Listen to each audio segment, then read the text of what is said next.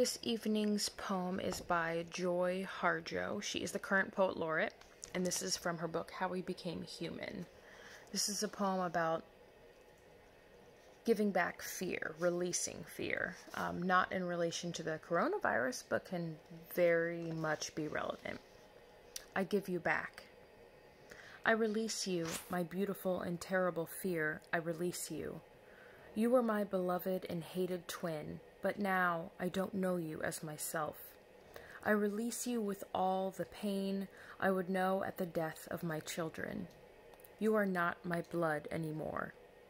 I give you back to the soldiers who burned down my home, beheaded my children, raped and sodomized my brothers and sisters.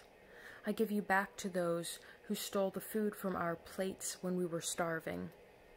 I release you, fear, because you hold these scenes in front of me, and I was born with eyes that can never close. I release you, I release you, I release you, I release you. I am not afraid to be angry. I am not afraid to rejoice. I am not afraid to be black. I am not afraid to be white. I am not afraid to be hungry. I am not afraid to be full.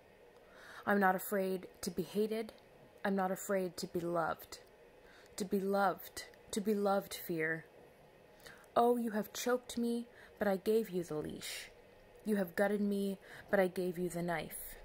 You have devoured me, but I have laid myself across the fire. I take myself back, fear. You are not my shadow any longer. I won't hold you in my hands. You can't live in my eyes, my ears, my voice, my belly, or in my heart, my heart, my heart, my heart. But come here, fear.